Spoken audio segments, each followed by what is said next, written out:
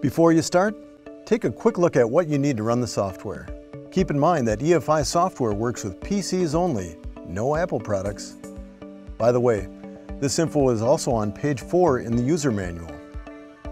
The Diagnostic software kit includes everything you need. Software CD with serial number, driver software information, diagnostic interface cable, USB to serial adapter, and instructions. Start with the README first pages. They have important information that's not in the user manual. First, register and install the software.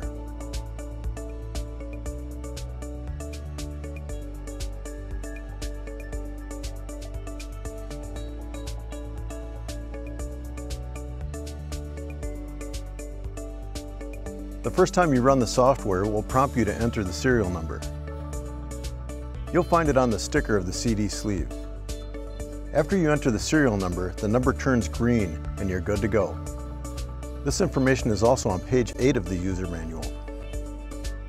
Registering your EFI diagnostic software is a must. For the first 30 days, you'll have full access to the software. But every time you use it, a message appears telling you how many days you have left. Remember, if you don't register, it only works for 30 days. When software updates are made, you can find them at diagnostic.com. Select Kohler from the left-hand navigation, then choose Downloads. Okay, let's launch and communicate with the software. Use the serial cable and/or the USB adapter to connect your computer with the engine.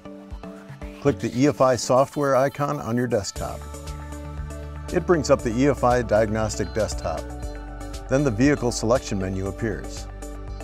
Check the engine identification decal for the model number you're working on.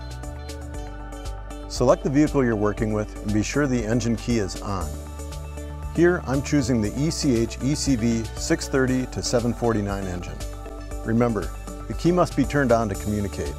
After we select the engine, the main screen is displayed. Check the status bar on the lower left to confirm the connection. Remember, you have to choose an engine type and the ignition key must be on to create a communication link. When the link is established, it says Status Connected. In part 2, we'll look at trouble codes.